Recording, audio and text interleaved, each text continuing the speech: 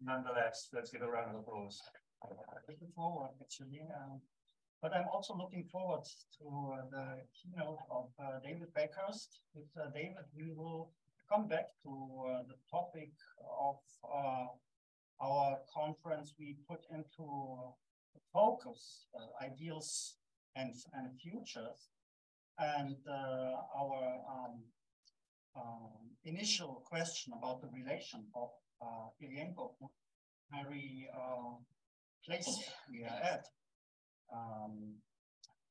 David is not only a professor for philosophy at Queen's University in Canada, Kingston, Canada, but also the visiting professor here at the Institute of Education.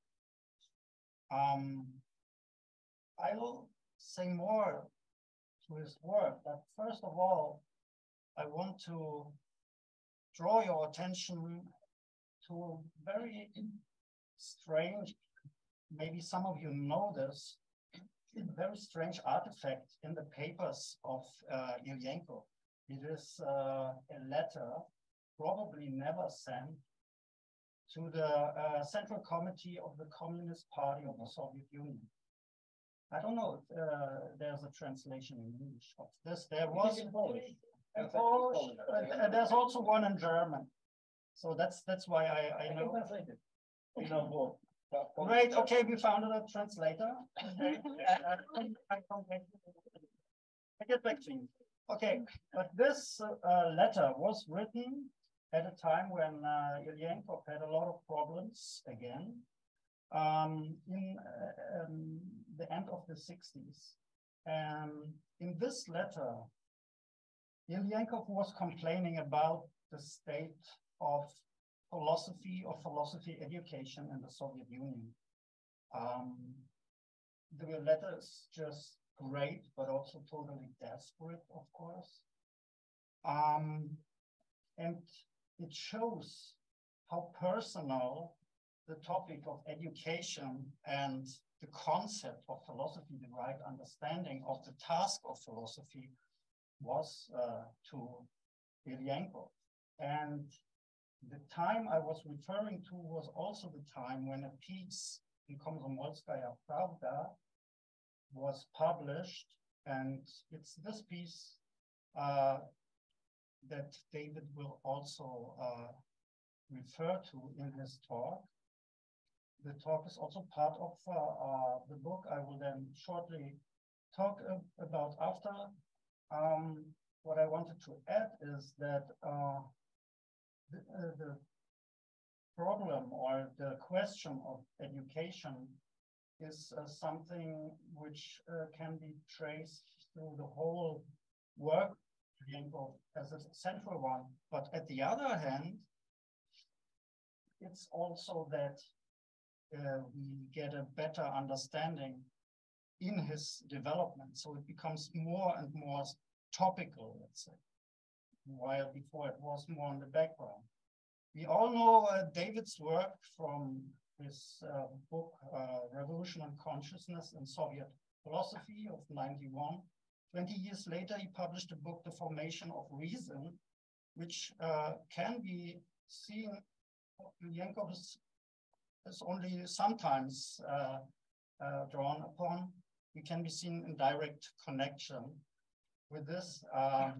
And I think that gives a clear idea of the work of David Bakhurst. David, I give the word to you. Thank you, Sasha. And first, let me say how great it is to be here and to be here in person among some old friends and hopefully some new ones. So thanks very much indeed to the organizers for inviting me. We waited a long time for this supposed to happen more than 2 years ago, but here we are now. So when I began my research on Soviet philosophy now some 40 years ago, I chose to focus on Ilyenkov because of the significance of his role in Soviet thought and because of the intrinsic interest in his ideas. Ilyenkov's monumental significance was made very evident to me during my time in Moscow in the early 1980s. In the years immediately after his untimely death in 1979, his loss was really keenly felt by his friends and colleagues. And in my conversations with philosophers such as Felix Mikhailov and Vladislav Lektorsky, his name was always coming up. So it's quite that I should make him the focus of my research. And the outcome of that research, as Sasha mentioned, was Consciousness and Revolution in Soviet Philosophy, which appeared in 1991, shortly before the Soviet Union collapsed. So I thought at the time, well, Ilyenkov is destined to be forgotten. I mean, who in Russia or the West was now going to be drawn to a Soviet Marxist who styled himself a dialectical materialist and a Leninist? So I thought, that's it. This is now a work of ancient history rather than of a living tradition. But in fact, interestingly, Ilyenkov didn't wane. In fact, it only intensified. Posthumous editions of his works have steadily appeared since the mid-1980s in Russia, and they get more and more interesting. Recently, we have 3 volumes of archival materials, and including formerly unpublished writings, including the letter to the Central Committee, edited by his daughter Elena Ilish and colleagues, including Andrei Majdansky, who I think we're hearing from tomorrow, who may be online, I don't know. Andrei is presently sort of taking a lead in putting together definitive collected works in Russian, which will run to, I think, the number of volumes keeps changing, I think, but it's going to be 10 or 11 volumes, fat volumes, and 5 of them are already out. And then, of course, there's the annual conference, the Ilyenkov, which is held every spring. And we have a film by Alexander Rashkov, the documentary Ilyenkov, which is a wonderful piece of work. And in the West, his articles continue to appear in translation, and his work's been taken up in a variety of ways by many people at present. So even though in the mid-1990s, I kind of resolved I wasn't going to write about Ilyenkov anymore, I have not been able to keep that resolution because there's always something new and interesting to write about. So today I'm going to talk about Ilyenkov's views of education, and I chose that topic because it's the theme of my contribution to Sasha's book that he will be launching after I finish. So I thought I'd do a kind of live version of the paper that you can read there. But the topic of education is a fitting one to address in this institution, which is one of the most famous centers of educational research in the world, and one where in the 60s and 70s, when Ilyenkov was writing about education in Moscow, a group of thinkers based at this institute did significant work in philosophy of education that, strange as it may seem, has certain parallels with Ilyenkov. And here I'm not thinking about Bernstein, I'm thinking about the so-called members of the London School of some analytic philosophy of education, Richard Peters and Paul Hurst. Methodologically very different, but there are some parallels. And finally, I chose this topic because I now find myself doing work in philosophy of education, and indeed, I'm now the editor of the Journal of Philosophy of Education, which is the journal actually founded from this institute in the 60s, and the Journal of the Philosophy of Education Society of Great Britain. So if you have interesting articles in the works on Ilyenkov and education, please send them to us. I'd love to do a special issue on his work subject refereeing. But yeah, it's a very interesting society, and I thank them actually for providing some support for me to come to this conference. So, okay. So Ilyenkov was someone who thought hard about education. and who conceived of himself as an educator. Yet that is not how he tends to be seen. And his writings on education, many of which are kind of popular and polemical in character, are not particularly well known or much discussed. I think apart from the chapter in Sasha's book, the only paper in English is an early, quite brief paper of mine called Ilyenkov and Education. Now, that may just be vanity and self-aggrandizement. It means I don't know what else is out there, but I think that's right, with the exception of the work on Mr. Apocalypse you mentioned. But you know, his papers on education are not just because they contain some nice ideas, but because they cast light on the development of Ilyenkov's thought, as Sasha mentioned. I'm going to say something about them and locate them within his philosophy as a whole. If you're interested in them, many were published in an English translation in a special issue of the Journal of Russian and East European Psychology in 2007. I can give you the reference if you want to hunt that. So I want to try and show that the concept of education was central to his life and work. And I want to begin by taking you back to Friday, December the 8th, 1967, the day the Beatles released Magical Mystery Tour. I mention that because the Beatles had an iconic significance, not just everywhere, but in the Soviet Union, everyone, when I lived in the USSR for a year, everyone would talk about the Beatles. But the importance of that date is not the release of Magical Mystery Tour, but Komsomol'skaya Pravda published the article that Sasha mentioned, the controversial article entitled The Courage of Thought. And the article was based on a roundtable that the newspaper had organized on the nature and purpose of philosophy.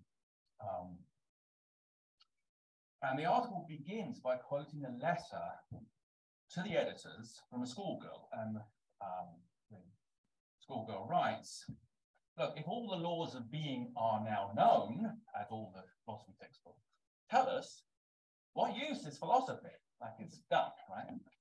And that question is debated then by Ilyenkov and 7 other philosophers: Arseniev, Batishev, Bibla, Narsky, Mikhailov, Samsonova, and Sokolov. So that's the piece. So the article, it's a newspaper article, so it kind of meanders into weaving quotation and commentary from the 2 editors, Klamkin and Sivko, both of whom became important commentators under Glasnost, and the later sort of political scientists and theorists. So the question, what it touches on are questions of the nature and extent of young people's interest in philosophy, how philosophy is taught in the USSR, whether philosophy should be approached through its history, whether philosophical ideas should be popularized or not. And the discussion is noteworthy for its very lively and argumentative character. The participants voice disagreement with one another and contradict one another. I mean, you'd expect that, but those of you who've read textbooks written during the Soviet period would say they are entirely absent of any such dissent or dialogicality. You might think, well, no coherent position emerges from this diversity of opinion, except that's what's been artificially imposed by the 2 editors. But it's important that 5 of the participants formed a kind of cohort of like-minded characters. And here I have in mind Arseniev, Batishev, Bibla, Mikhailov, and Ilyenkov. They were certainly a like-minded group, and the 4 were much influenced. The other 4 were much influenced by Ilyenkov. So it's illuminating to read their respective remarks as kind of contributions to a common position. And if you read it like that, then this following sort of picture starts to emerge. And so here is kind of a synopsis of what one might take from it. So the cultivation of philosophical consciousness is critical to the future of humanity. Soviet citizens, however, can be forgiven for doubting this, because philosophy in the USSR is so badly taught. Marxist philosophy, indeed philosophy as such, is a unity, but the orthodoxy is to carve it up into dialectical and historical materialism. Students are thus offered two dismembered parts of a living whole. In the first, they get reality without humanity.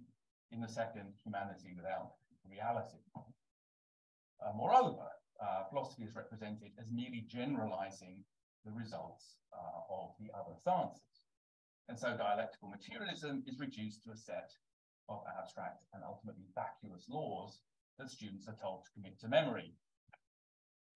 Thus philosophy becomes ossified doctrine rather than spirited thinking. And students pass philosophy courses by cramming rather than by exercising their powers of thought. But this isn't real philosophy, for philosophy is method, not doctrine. Its history is a history of searchings. It makes progress not by deciding issues once and for all, but by raising problems to a new level of understanding. And in that respect, it is just like any of the sciences. These problems reflect its distinctive subject matter. Philosophy is the science of thought. And philosophy doesn't study thought sideways on, as it were, it cultivates critical thinking. Here's a quote from Bibler. He says, philosophy begins where stereotypical thinking stops, where critical self-consciousness begins, where the self-evident begins to call forth doubt.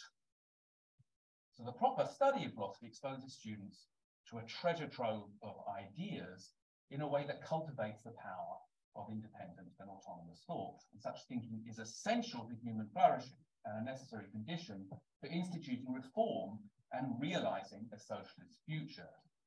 The unity of philosophy as a discipline, its interest in knowledge as such, antidote to a technocratic cult of narrow specialization. Philosophy reminds us that socialism concerns the all-round development of the individual. Its task, therefore, is to cultivate our humanity, to make human beings of us, so that we can become authors of our destiny. And the article concludes, this is definitely from the editors, it says, a person whose brain is loaded like never before with tons of complex, diverse, and contradictory information needs a profoundly moral, general humanitarian orientation which Marxist philosophy is called upon to give. From it we draw critical self-consciousness, the demand for truth, the courage for thought. Now, although this summary is obviously a composite, and in it, in the text, I sort of note the origin and who kind of said what.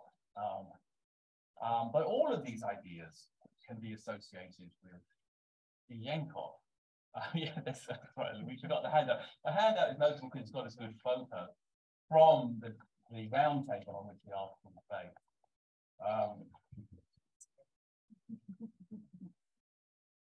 That photo is sometimes reproduced, but the other people are cut out of it. You just get a picture of Ilyenkov.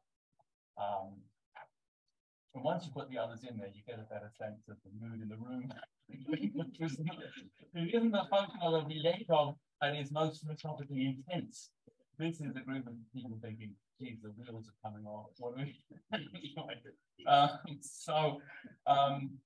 yeah, so all of the views in that little summary can be associated with Ilyenkov. So the infamous Ilyenkov-Korovnikov theses, theses on the nature of philosophy, and other writings from the early to mid-50s argue for the unity of Marxist philosophy and to proclaim that philosophy's true subject matter is thought. Accordingly, Ilyenkov rejects the idea that philosophy's role is to generalize the findings of the other sciences into a worldview, articulating the most general laws of nature, society, and thought. Philosophy practiced that way just produces backwards generalizations, supposedly universal truths that are, at best, commonsensical platitudes and at worst, empty nonsense. So Ilyenkov's reverence for the history of philosophy and his recognition that philosophical progress consists in the insights gleaned through the dialectical transformation of its problems is evident in many of his writings in the 1960s, particularly his doctoral dissertation, parts of which were republished in Dialectical Logic. And finally, the cultivation of critical thinking as a power of self-determination is a theme the book of Idols and Ideals, a book Ilyenkov was finishing at the time of this roundtable. And also in that book is philosophers' responsibility to uphold humanistic ideals in the face of positivistic and technocratic conceptions that were gathering momentum in Soviet culture in the mid-1960s. Now, the humanistic character, if you want to call it that, of this position was very much in harmony with the spirit of the times in Eastern Europe. So the Prague Spring, with its advocacy of socialism with the human face, was in the making at the time the Komsomol'skaya Pravda article was published. And as a result of this resonance with the spirit of reform, the disputatious character of the discussion and the open criticism of the teaching of philosophy in the Soviet Union, there was an angry response from the philosophical establishment, I think foreseen in the expressions at the table, and many of the participants suffered as a result. Worst affected were Mikhailov and Arsenyev, but Ilyenkov emerged from this relatively unscathed, though his and Batisha's participation did not go unremarked at the Institute of Philosophy, and the incident contributed to his denigration and persecution later as a revisionist. So the Komsomol'skaya article illuminates the importance of education for Ilyenkov and some of his like-minded colleagues, and the reaction it provoked reveals just how much was at stake in the debate. At the dawn of 1968, Ilyenkov saw the purpose of Marxist philosophy and the communist project as such as the flourishing not of class or party, but of real human individuals engaged together in autonomous critical activity. Socialism must create the conditions in which truly self-determining activity becomes possible and possible for all. And since such activity is the mark of the human, or the pleasing being, as it were, then socialism creates the conditions in which we can become human. Philosophy therefore has a vital educative and moral role in engendering critical self-consciousness and in addressing the forms of alienation that stifle and distort it. Of course, this responsibility lies not just with philosophy. The entire education system must be harnessed to cultivate and sustain powers of critical thought central to the nature and possibility of human flourishing. And this theme figures, often implicitly, to say, but it figures in many of Ilyenkov's writings devoted specifically to questions of education. So, I mean, I said, let me have a quick drink.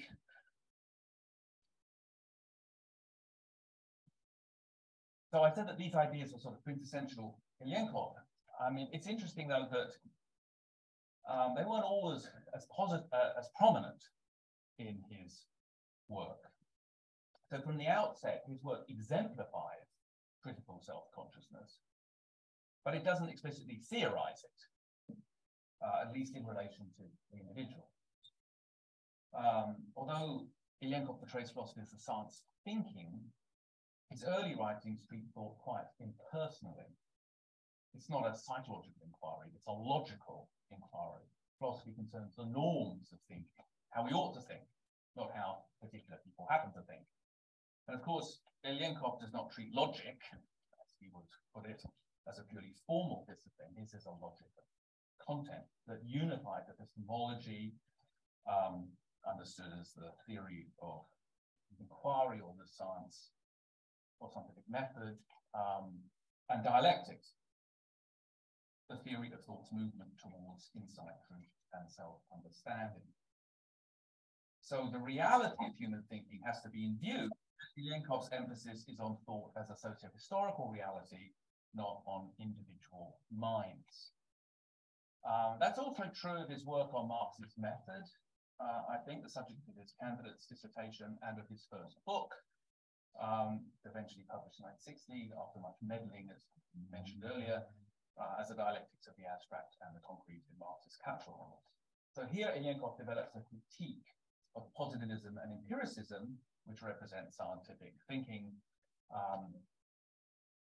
Ilyenkov's critique represents scientific thinking as exemplified by Marx's masterpiece, Capital, as a movement, not from the apprehension of concrete particulars to the articulation of general laws, but from schematic and partial representations of the object of inquiry to an understanding of the object as a developing unity and diversity, an understanding that articulates why the object necessarily takes the form it does. Again, the topic is not how scientists do think, but how they must think. And the treatment of thought is largely impersonal, anti-psychologistic in Ilyenkov's book.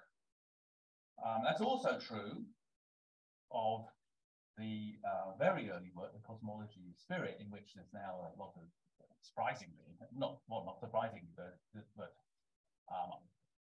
you'd asked me 30 years ago whether people be interested in the Cosmology of Spirit, I wouldn't have been surprised. I mean, it was unpublished in his lifetime, and given the heretical nature of its content, it's extremely unlikely that it was written for publication. I can just put it in a drawer where it's saved. This philosophico-poetic phantasmagoria, I think that's the actual subtitle of the piece, essentially denies Soviet Marxism's principle number one, the primacy of matter over spirit, asserting that just as there is no thought without matter, there is no matter without thought, and arguing in the best traditions of Russian Positivism that thought's destiny is to create conditions to overcome the thermal death of the universe. How?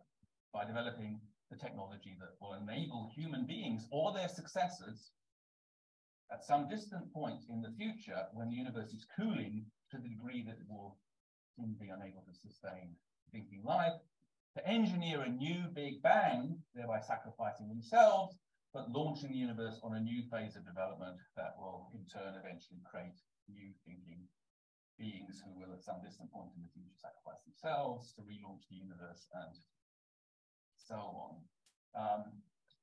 This work is a kind of homage to thought, but again, thought is treated personally as a property of the material universe and not the individual. But things begin to change, I think, with the famous 1962 article on the ideal.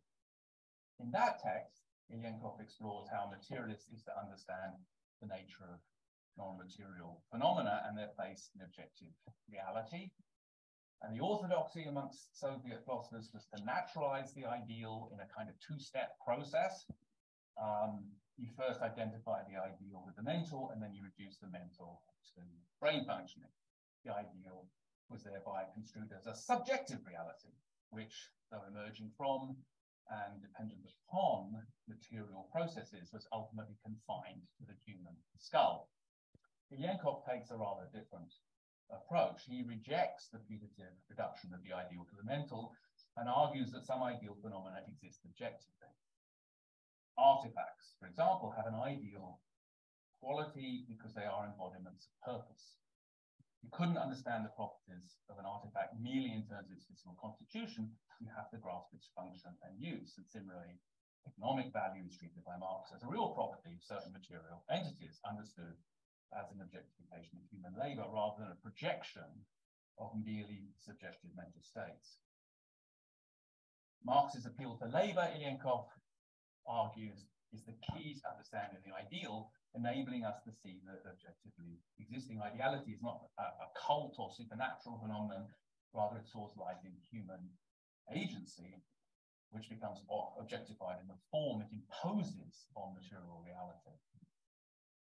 So Ilyenkov argues that each human child is born into surroundings structured by objective ideality, which reside in the activity of the community and in the form the world or the environment takes on as a result of that activity. So notwithstanding the preoccupations of empiricist philosophy and psychology, human individuals do not have to create a conception of the world from scratch. On the contrary, children inherit forms of thinking and reasoning as they are initiated into humanity's spiritual culture, as Ilyenkov says, internalizing the community's practices, including its language practices, and learning to negotiate the ideal forms that define their world. And it is in this process that children acquire the conceptual resources constitutive of powers of mind. So on Ilyenkov's view, the nature and possibility of individual human minds is explained by appeal to the nature and possibility of the ideal and not the other way round. So with this, the individual kind of enters Ilyenkov's philosophy. Admittedly, in this point, the individual mind is represented as a vehicle of culture. Culture's conceived as kind of a living embodiment of human-mindedness. The individual is seen not quite as a product of culture, but as its agent. So Ilyenkov writes, famous quote, "The subject of thought becomes the individual in the nexus of social relation, the socially defined individual whose every form of life activity is given not by nature, but by history, by the process of the formation of human culture."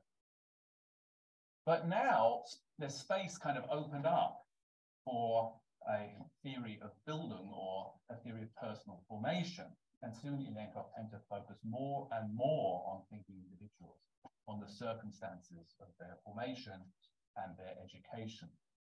So what accounts for this change of emphasis, if you like? It's not, of course, that Ilyenkov suddenly discovered the individual. I mean, he all along, as Marx and Engels point out in the Open to German Ideology, the first premise of all human history is, of course, the existence of real living human individuals. But gradually, he kind of comes to see, I think, that he came to see, and maybe he gained the confidence to maintain that that's not just the first premise, it's also kind of the last premise. Socialism's aim is to create the conditions for human flourishing. The only flourishing that matters in itself is the flourishing of human individuals. So when he returned from the liberation of Berlin in 1945, Ilyenkov saw the Soviet project in kind of world historical terms, the cosmic terms. And he continued to think that way in the immediately post-Stalin era. But I think the failings of de-Stalinization put things in a slightly different light. The dispute over the theses was a battle for hearts and minds between the old guard of the Soviet philosophical establishment and a younger generation who sought to create a culture of critical, independent thinking. Ilyenkov soon realized that although history had to be on his side, it wasn't obvious that it actually was. I mean, notwithstanding de-Stalinization, all the members of the philosophical old guard retained their positions of power. And with various adaptations to credo and vocabulary, continued on just as they were. And this made it clear that people were an obstacle to change for the better. And that this obstacle could be overcome only by other people willing and able to do things differently. And Ilyenkov was certainly prepared to step up and be one of those other people. And that sort of fortified him in his mission to uphold philosophy understood as free, creative, self-critical thought in search of truth, understanding, and self-understanding. And it also gave him a reason to gradually come to focus more and more on individual minds. And of course, whether in the party, in academia, or in society at large, reform presupposed a culture of self-critical independent thought. And that demanded the right kind of mass education. And so in 1964, Ilyenkov starts writing pieces on education, targeting a wide audience. And the message of these papers is captured in their titles, which became Ilyenkovian slogans almost. Learn to think while you are young, the title was one. And schools must teach how to think. These have exclamation marks, these both titles. Another important reason for this sort of turn to the individual, if I can put it like that, was his involvement in Alexander Mesherokov's work with blind deaf individuals, which began in 1967. So Mesherakov had incredible success, particularly with 4 blind deaf students who were successfully completing secondary education and about to enter Moscow University. Ilyenkov was fascinated by this, seeing Mesherakov's work as illuminating the social preconditions of mind. So part of his interest was kind of theoretical. I think when he was drawn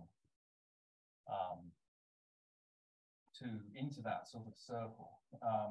But this made questions of individual formation very real for Ilyenkov.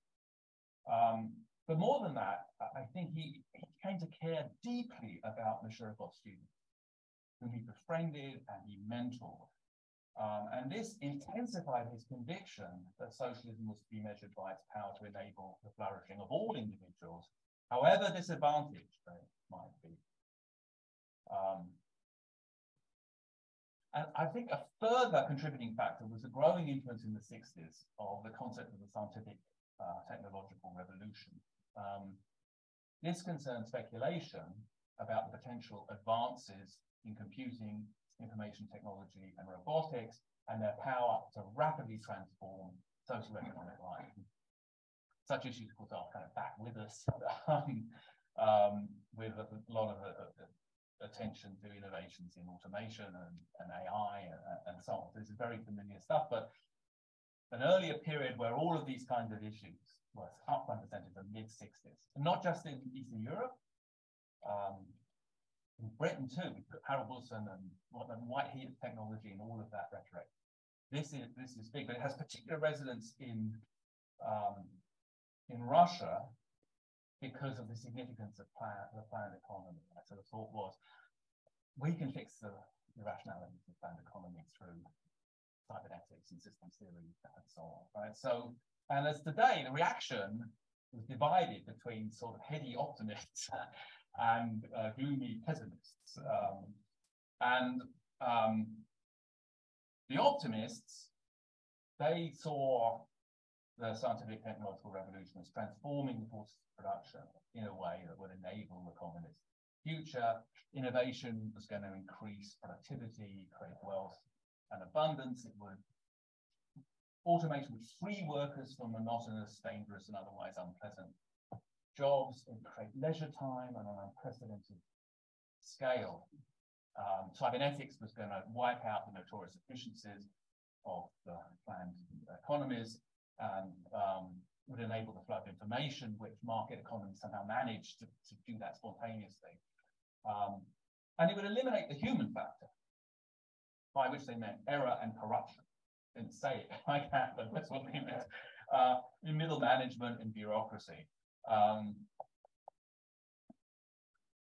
they also thought that this was going to sweep away, the radical reformers thought this was going to sweep away ossified Marxist-Leninist dogma and stimulate the renewal of socialist theory too.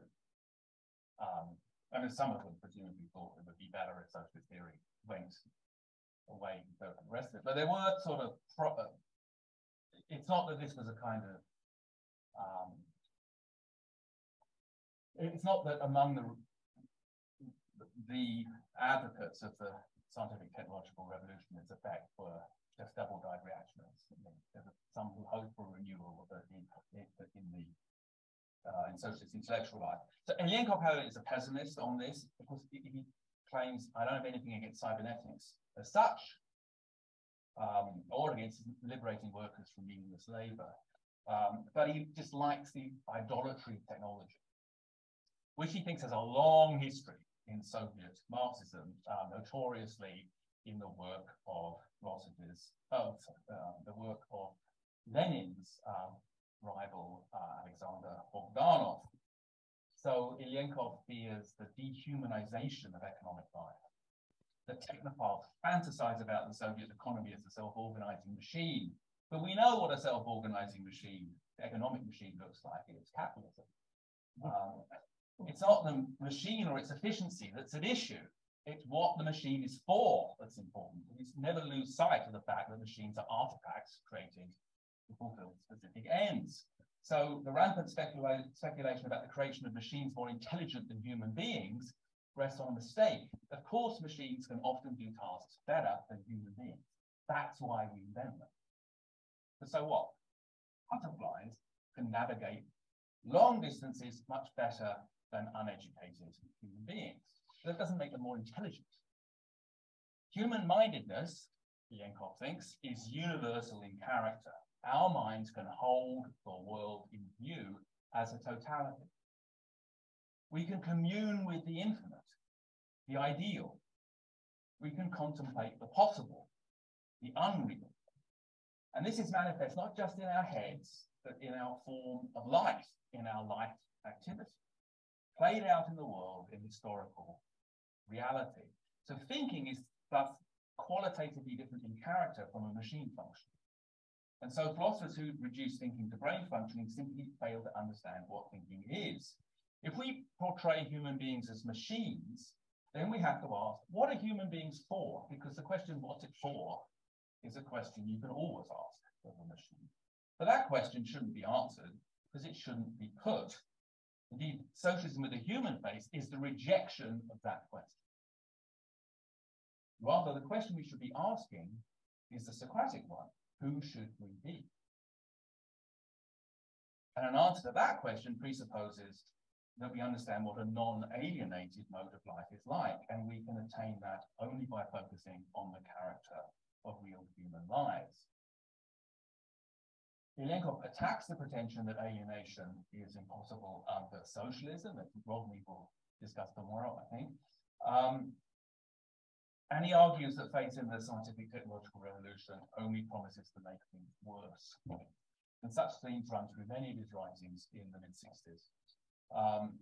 And they help, these various factors help explain the shift, I think, in Ilyenkov's perspective, leading him to speak not just in general philosophical terms about the cultural formation of the human subject, but to consider more concrete questions of the upbringing of human children.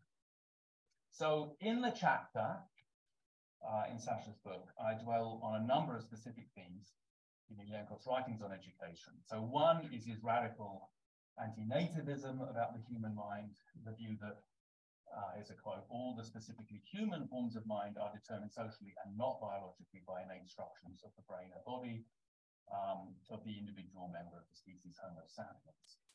So the social constitution of mind is one theme. It's a familiar Ilyenkovian view, and he makes much of it in educational context, arguing that notions of natural ability or the lack of it just provide educators with a standing excuse to cover up the ineptitude of their teaching methods. Well, they just naturally weren't up to it. I'm sorry, couldn't understand.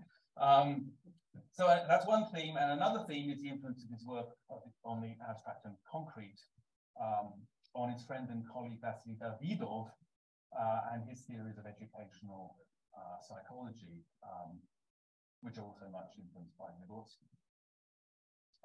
And Davidov's critique of abstract thinking, which has resonated with Ilyenkov and Davidov were very close friends.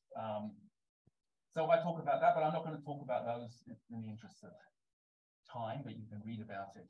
I want to give people a reason to get the book or download it. I'm just going to focus on one particular issue, which brings Ilyenkov into dialogue with the thinkers who were from the Institute at the time he was working. And this is the theme about learning to think. So for Ilyenkov, human beings are self-creating animals defined neither by God nor by nature, but by their own powers of self-determination and self-transformation. Ilyenkov's distinctive way of combining his conception of the social formation of mind with a commitment to the cultivation of autonomy or the power of self-determination is expressed in this theme that runs throughout his educational writings: learning to think. And Ilyenkov portrays the power of thought as a social gift, not just because the child acquires it through initiation into culture, but because she learns how to exercise it in consult with others. And he's interested in the teaching relation. Now, the concept of thinking is a normative notion. It contains within itself, as it were, a standard of excellence. To understand the concept is to know what it is to think well or poorly. What then does excellence in thinking amount to? So for Ilyenkov, a good thinker is resolute in her intellectual commitment, but she's never dogmatic. Here I'm distilling from the writings. good thinker has a skeptical disposition, not in the sense that she questions the question, but because she's open to entertaining well-motivated doubts about her beliefs, however entrenched those beliefs might be. A good thinker has a range of intellectual virtues. That's not a term Ilyenkov would use, but it's a term that's currently fashionable in educational philosophy. These are, she's imaginative, she sees problems, and she finds creative solutions. She's a good listener and a thoughtful interpreter who finds sympathetic readings of texts or utterances. She's an able communicator who makes her thinking transparent to others. And such intellectual virtues, Ilyenkov thinks, can't be codified into a set of rules or principles. A talented thinker has good judgment, is able carefully to discern the factors relevant to belief or action in the case at hand, to weigh them up judiciously, and to come to a decision about what to think or do. And such discernment is akin to perception, to seeing what matters and how it matters. It's not a question of following procedures. Now, the non-viability of good judgment leads some philosophers of education to wonder whether it even makes sense to speak of teaching.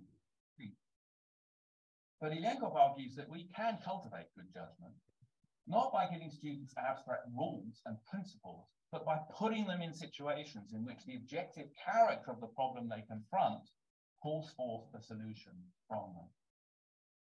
Only then can they appreciate the principle that grounds their solution and internalize it as a guide to live in. If you start by giving them rules, then that's just another object that they've got to deal with, and a lifeless one at that, because, and here Ilyenkov and Wittgenstein, the rare occasion where Ilyenkov and Wittgenstein are on the same page, the rule cannot contain the conditions of its application. You have to see how the rule is to be applied in particular cases. So relevant to this, now it sounds like I'm describing Ilyenkov in non-Ilyenkovian terms, but here's a bit of Ilyenkoviana, as it were. So here, the dialectical character of inquiry is critical. Dialectics is the theory of the movement of thought through the contradiction. And Ilyenkov, in a way which kind of reminiscent of Dewey and the pragmatists, represents all thinking as stimulated by contradiction. To acquire the culture of thinking means, therefore, he writes, to learn to bear the burden of contradiction. So thinking critically requires an ability not just to respond to contradictions when they present themselves, but to find them, to seek them out, find those that might otherwise go unrecognized, and address them with imagination and creativity. And again, there's no recipe for this. But you can teach students not to fear contradiction, but to go looking for it. And this requires they develop the kind of skeptical temperament that Ilyenkov applauds. Moreover, you can guide students in the diagnosis and transcendence of contradiction in a way that fosters the intellectual virtues, curiosity, imagination, and so on, described above, and by putting them into situations that engender critical and creative thinking, and by giving them confidence to think for themselves. And all that has implications, I think, for the curriculum design, the ethos of the classroom, which ought to value and reward creativity and imagination and talent, and encourage students to challenge received wisdom and see the world anew. I mean, these are messages that resonate with educators today. 3 minutes? Really? Okay. Well, yeah, actually, no, that's good, because I'm almost finished. All right. So these papers on education, they look like slight occasional essays written for lay audiences for popular material that maybe we can just kind of ignore. But if you put them in historical context, they help bring out the humanism that inspires Ilyenkov's philosophical vision and becomes increasingly explicit, I think, in his work during the 60s. And they also help us understand the tragedy of Ilyenkov's final years, I think.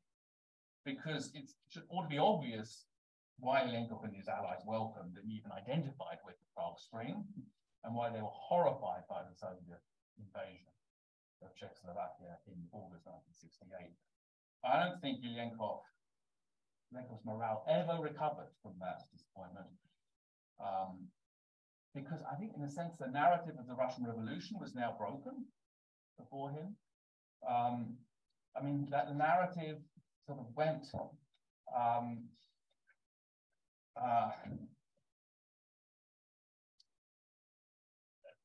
it's long. I mean, Stalinism was an aberration, and we're on a path of post-Stalin reform. And when the tanks went into Czechoslovakia, I think that just put paid to that way of seeing what was going on. It shook his faith in the possibility of reform. And I mean, as Sasha mentioned, Ilyenkov was prone to write letters to the Central Committee, there's one to Zhdanov, I think there's one to Nipayan. And the belief there is that those in real power include people who are on the side of good.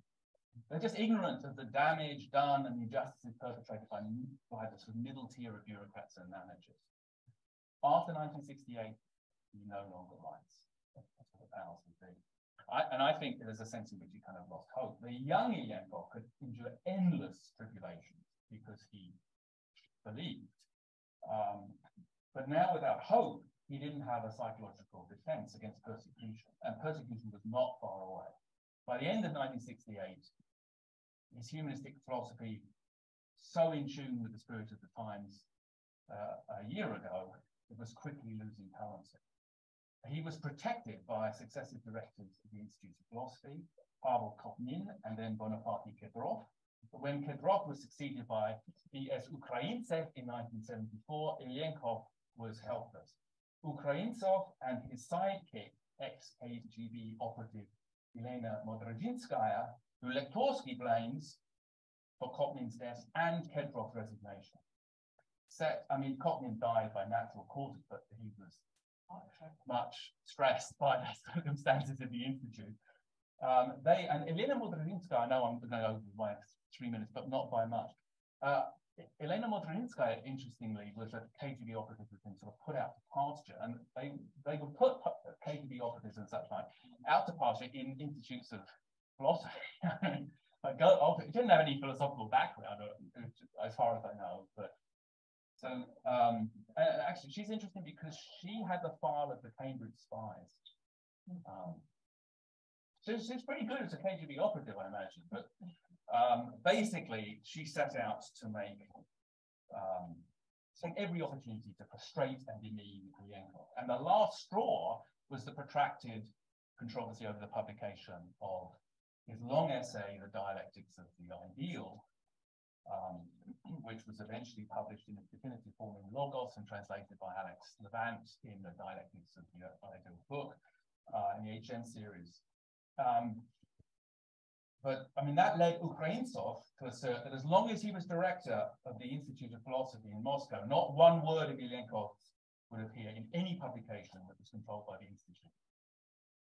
And to silence Ilyenkov, the rhetorical significance of silencing Ilyenkov on that topic, right, on the topic of the ideal, where he was a renowned authority who rejuvenated Soviet philosophy through the publication of that early 1960s article, that was a huge significance, and I think it was more than Ilyenkov could bear.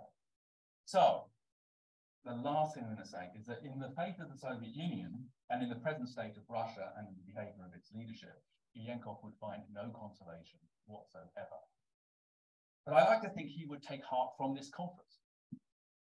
It's been said that a further disappointment Ilyenkov endured at the end of his life was that he felt abandoned by his friends, such as Batishev, Arseniev, and Bibler, whose respective philosophies had moved away from Ilyenkov's.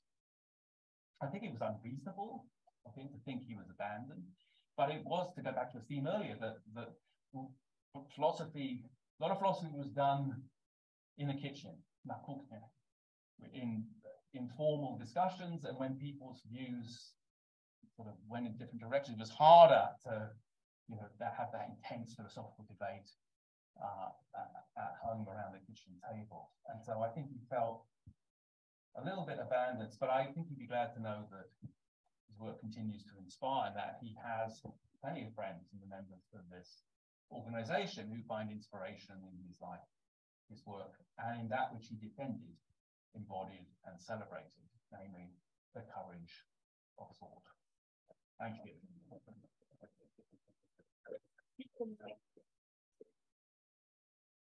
Thank you, David. We will have a little bit of philosophy round the table quite soon. We're going to first take 10 minutes of questions, and then we have quick presentations about books that are coming out. But it would be great to take a few questions. Quick one about I'm not sure why I'm still using oxygen. quick one about Czechoslovakia in '68.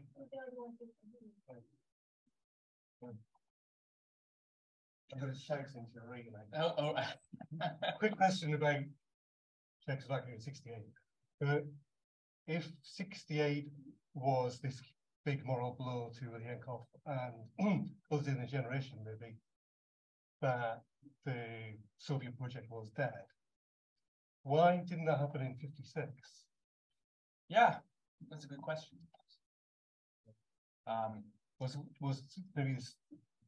Was that too close to Stalin period?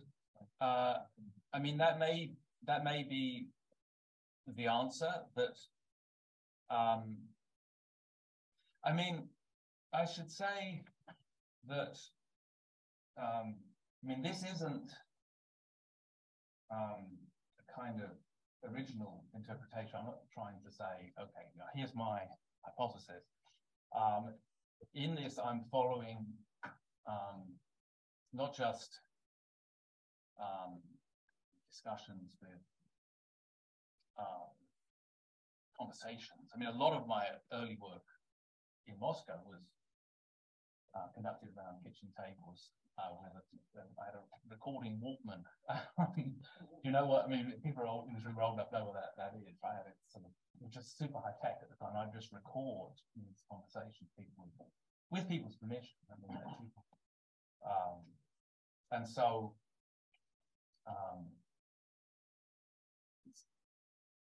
had a lot of sort of conversational data, but it's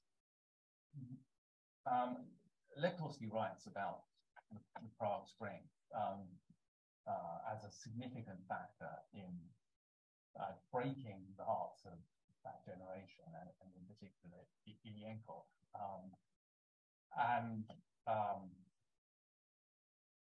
I think there's I mean, if I had to speculate, well, you've asked me to speculate, so I'll speculate. I mean, I think the ethos of socialism with a human face, I think, really resonated with that generation. They felt that, you know, this wasn't a question of unity. It's a question of unity within the Soviet bloc. This was a question that was about the ethos of socialism. And I think that, and they sort of, you know, they thought maybe there are arguments to be had about the way forward, but they're not to be settled by just forcing conformity through military action. I think that was the thing that. Yeah, I mean, yes, and I mean the details of how. I mean, it's really interesting that, you know, there was not just a lack of communication with Western thinkers, but there was there were not very transparent relations with Eastern European philosophers either. Sometimes they would, you know, the Czech philosophers were viewed with as much suspicion as, or suspicion, than people remote, because you could write off, you know, French Marxists as, well, they're over there, and but the ones in the Allied countries were particularly dangerous, just as Ilyenkov was considered subversive because he was right there challenging orthodoxy all the time. And so anyway, I think the philosophical ethos is important of the Prague Spring, and that's what distinguishes it from Hungary in '56. We'll go to Rodney and Yanis, and then over Pete, so we can raise some others. Rodney. Hi, David. So that Hi, was. how are you? Hi, fine. Yeah, I'm a little bit sleepy. I have to wake up today like 4 a.m. to watch. But yeah, it was amazing. So I really enjoyed your talk, especially the part of the critique to cybernetics and the idea of the machine. That topic is, I think it will be in the near future the main point of attention for many people.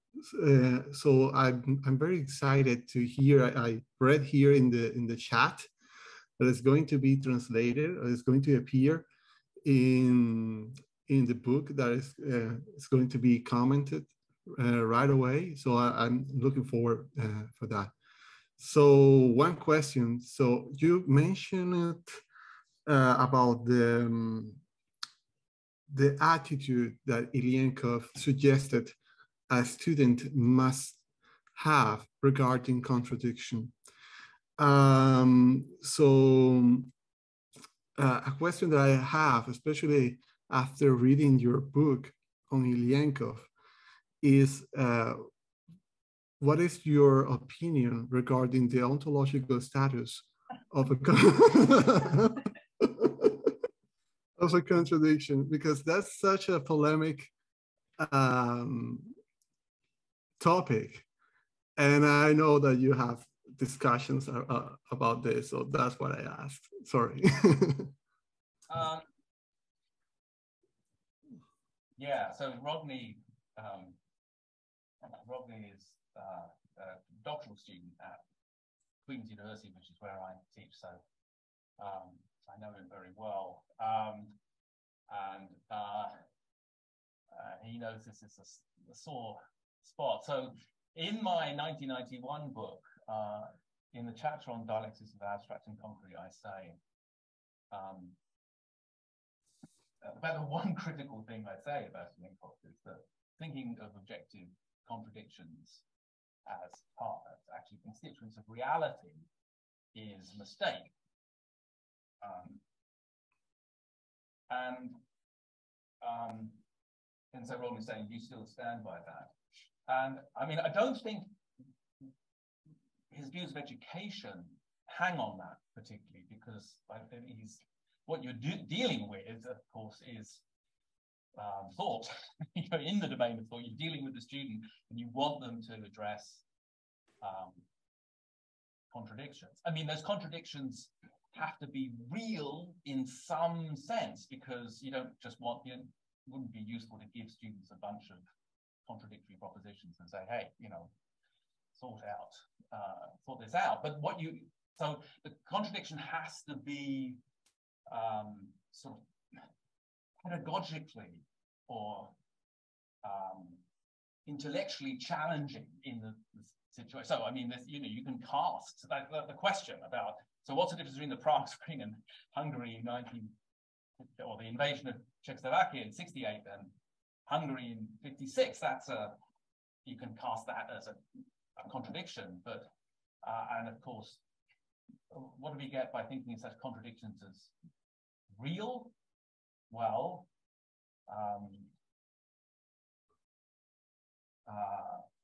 that there's something that kind of forces you into a situation where you can't just drop one side. So that it's like the contradiction is such that it's not easily resolved, because you take one side, then suddenly the alternative flips back into view and so on.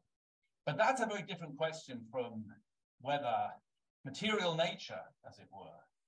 So if we're in the realm of the ideal, then objective contradiction, okay, I can buy that. But in a full-blown Engelsian dialectics of nature, which Rodney is an expert on, actually, he's far more expert than I am. I'm not sure whether I can even understand what's meant. But maybe that's just my renegade bourgeois use of the nature of science and matter and such. And Yanis, final question. Hello, David. Congratulations, amazing speech. one question. You argue also in your note that you sent us that Ilyenkov, since until 60s, his focus mainly on the thought from an impersonal perspective. While after 62, and especially after 64, he has a kind of orientation towards the study of intersubjectivity, education, and so on. You think this kind of orientation that Ilyenkov follows after 62, 64 towards intersubjectivity would have changed his comprehension and his conception about the ascent from the abstract to the concrete, the way he understands capital, which is a work that he have done till 60s, which has not yet developed this kind of approach? That's my question. It's a very good question. I don't think it does. So, you know, my view is that the notion of individual formation becomes a topic of deep importance for him in the way that it isn't in the earlier works. But I don't think he thinks of that as in tension with his conception of, with his logic, with his dialectical logic, and with the application of dialogical logic to the analysis of scientific thinking.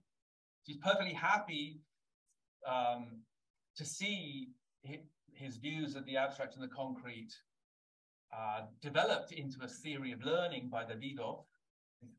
It's not that, I mean, Ilyenkov was, I mean, it was really interesting to hear Isabel earlier talking about, you know, this early paper as being in tension with some of the later views, because Ilyenkov's sort of philosopher certainly changes his mind very much, right? And so it's natural for people trying to make sense of his work to think of it as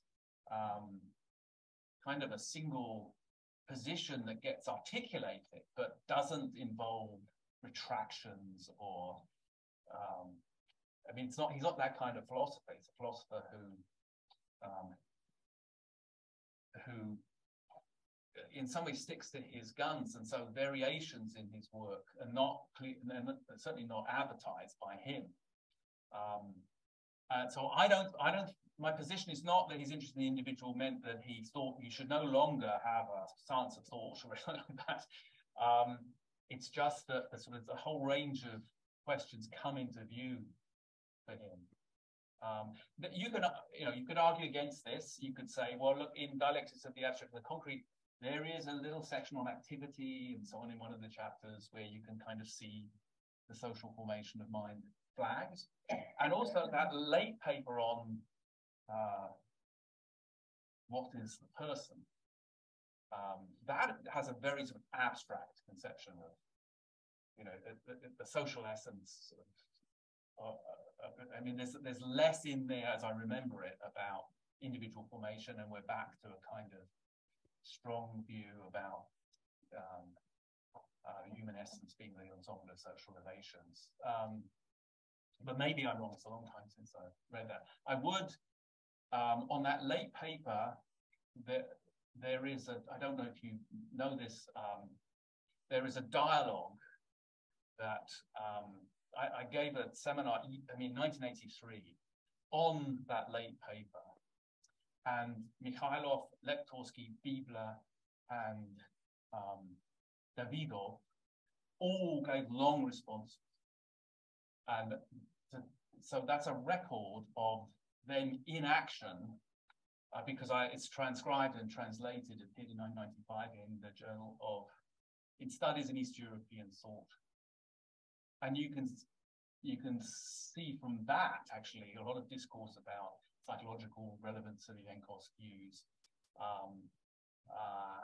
But also you can see the kind of humanity with which these guys engage with philosophical topics. And it's a paper, it's very long and nobody reads it. So it's a shout out for that. But in response to your question, I don't see it as a sort of fundamental change in his perspective, but an enrichment of it. Thank you. Thank you, David. Thank you. Okay, we've got some exciting things to talk about. I'm going to pass over for a minute to Ilyenkov firstly.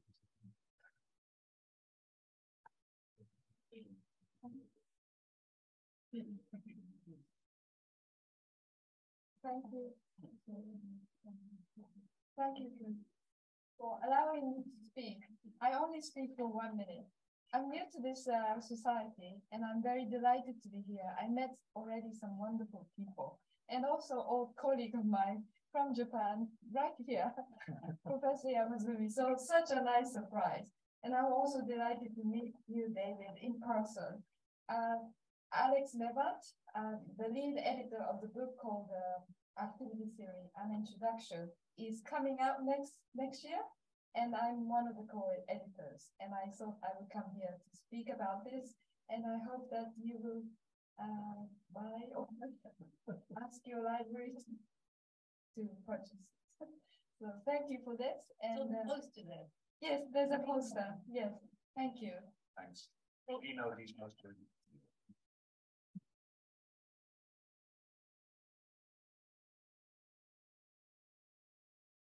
While Sasha's doing that, I hope someone in the room will buy his equals book, because otherwise I have to go on eBay. I only bought them to make it convenient. I was hoping people want to engage with the presentation.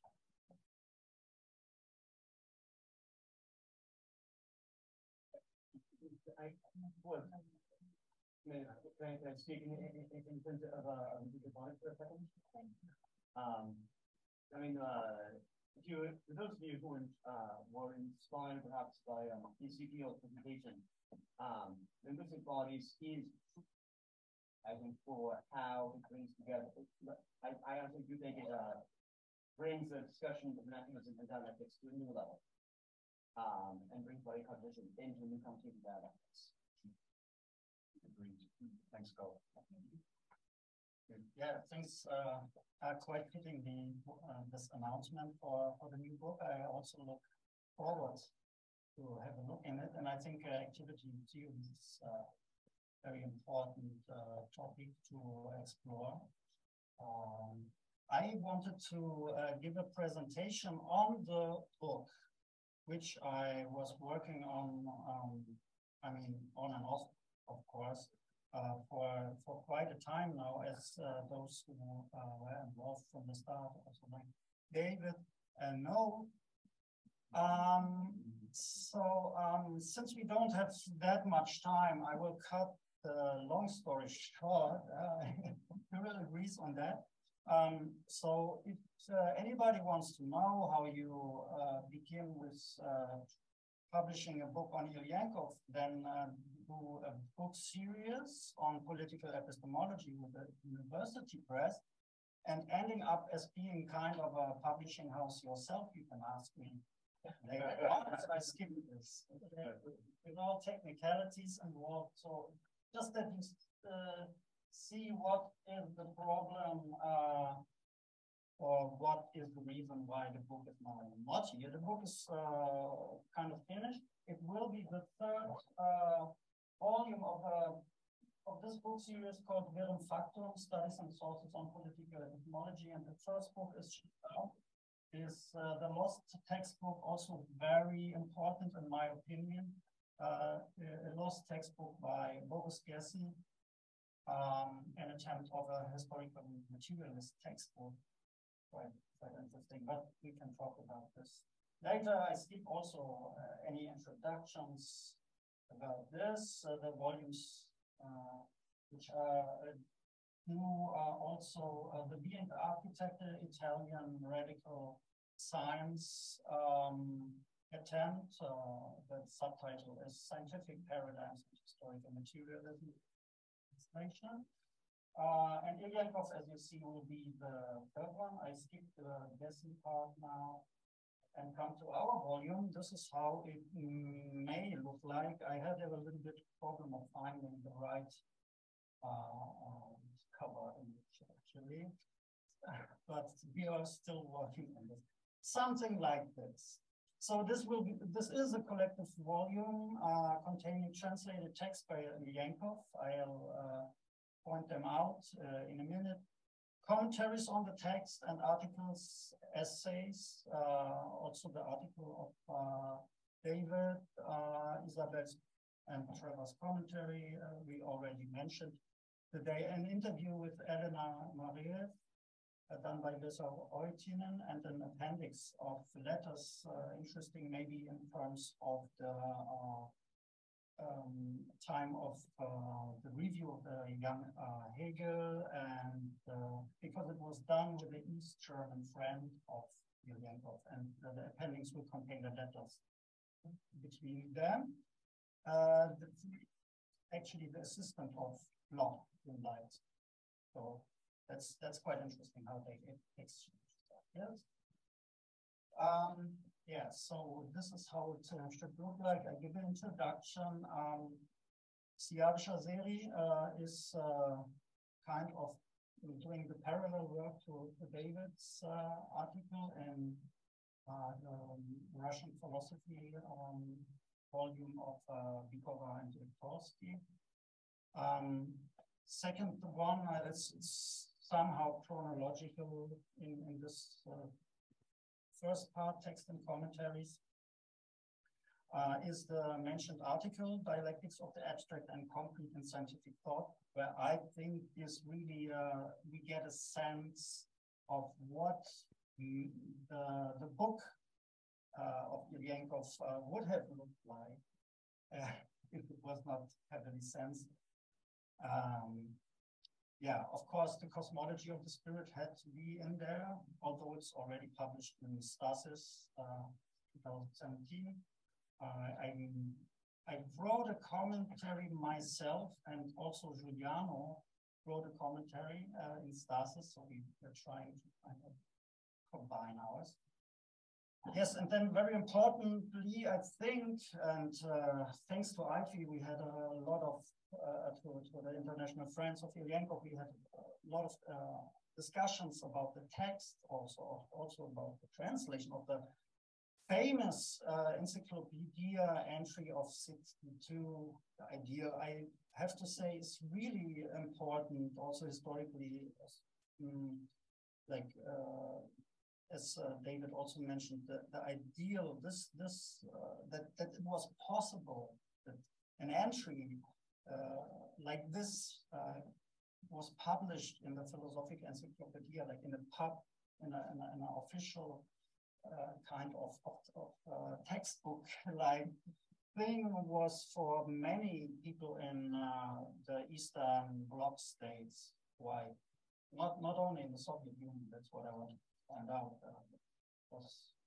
Ilyenkov was in the Eastern Bloc known because of that.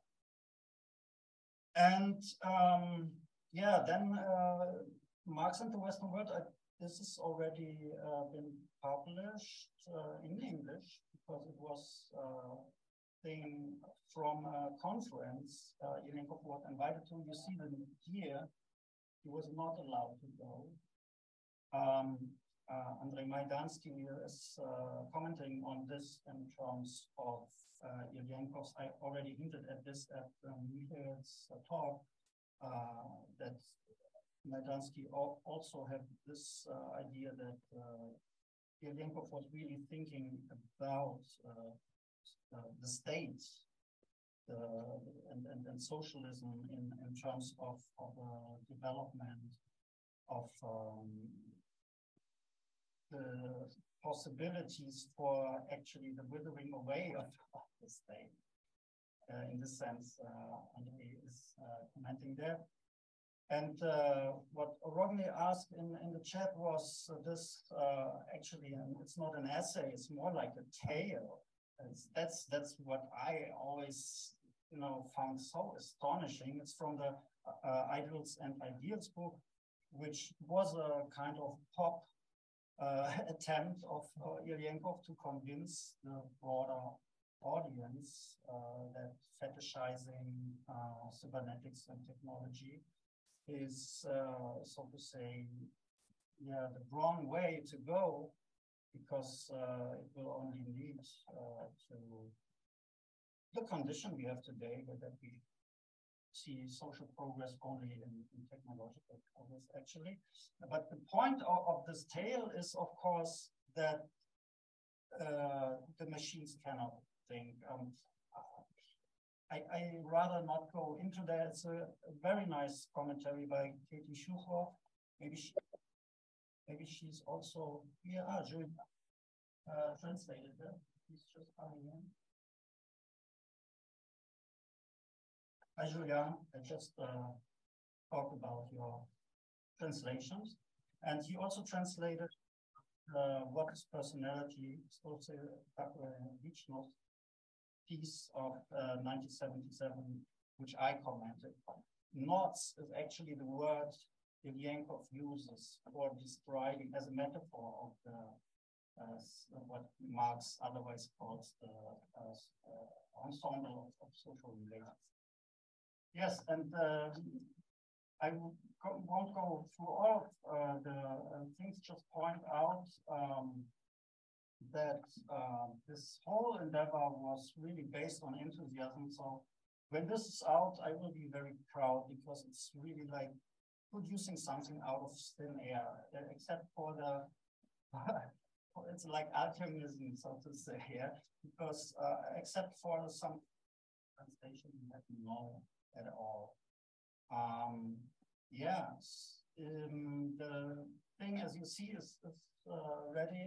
It will be available probably by the end of the month online, and then as a book on demand, you can have it also in book form for the production price. Yeah, I think that's all. Thanks. Yeah, thanks. And thanks. Just one last sentence. I really want to thank everybody who was part of it. Also, Corinna was for some time, because everybody really put work into it, and without knowing what comes out of it, really. And so it's really work of enthusiasm. And I also want to point out that Alexander Suvorov has a piece in there, which is rare. For those who know who he is, he was one of the deafblind students who did his doctorate in psychology. So, yeah. Thank you. Okay, we will be any second now walking to Coptic Street to Peter Express. Hopefully, as many of you started to join us. The meal, then I'm sure we'll informally go to a nearby pub after like the college arms. Try not to leave too much to give cleaners extra work. If you do want a copy of this, it's £30, which is cheaper than the price in the back. I just want to say about the meal, because quite a few of you, thank you very much for only paying your £20. The way it's going to work is that if you haven't been able to transfer £20 into the account that was sent, you can pay by cash tonight. But I've got a little plea that could we not make it too late, because some of us have long distance to get home at the end of it. And I've got to wait till you're all finished before I pay.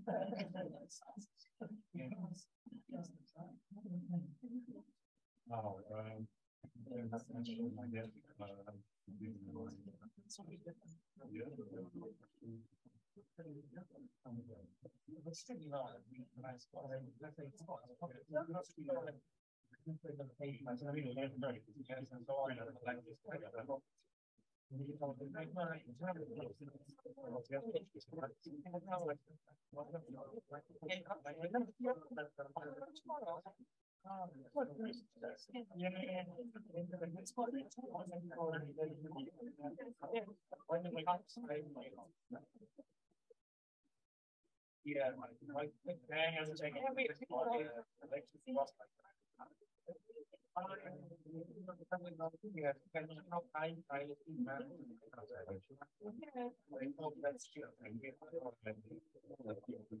Right.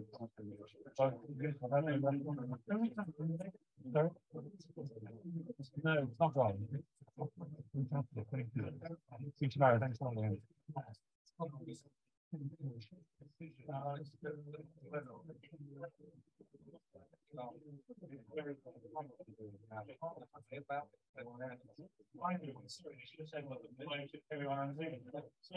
Make sure you write the papers.